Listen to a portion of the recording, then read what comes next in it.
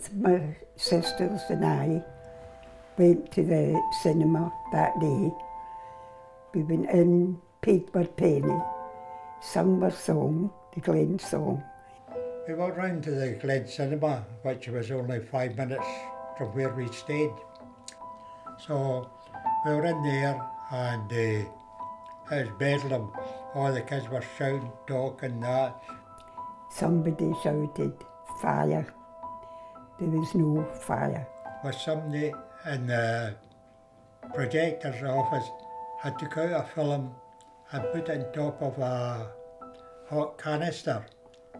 And the hot canister had melted the film, and the smoke from the film had drifted into the hall. And then we all panicked. The kids in the balcony, they were jumping off the balcony onto us below.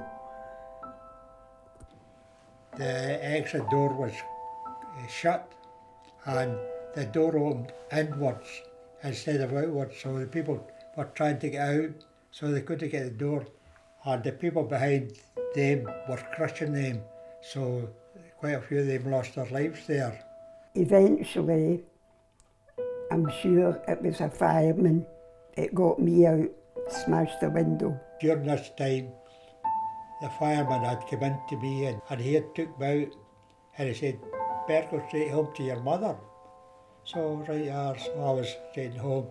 If I hadn't seen my mother at that time, she'd have been up at the hospital looking at dead bodies and injured children. I just can't forget it. It's just there. It just creeps up.